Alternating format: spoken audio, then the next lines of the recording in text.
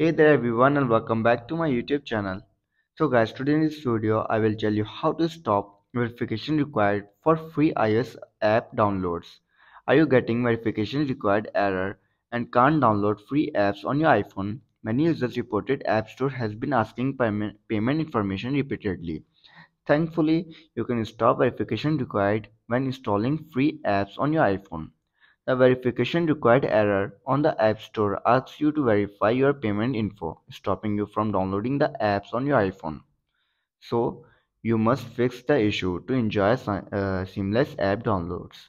So, first of all, you have to do is enter a payment method for your Apple ID. If you are using a new Apple ID or have a never downloaded an app using it, Apple requires you to fill in your payment details before you can download any apps on your iPhone, regardless of whether the app is free or paid.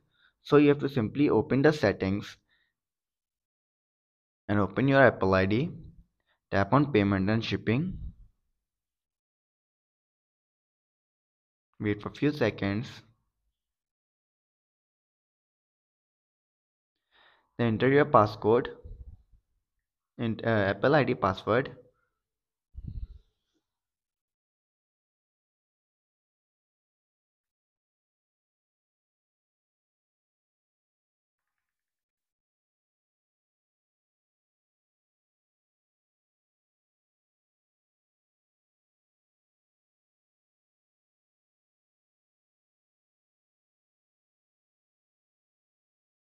After entering your Apple ID password,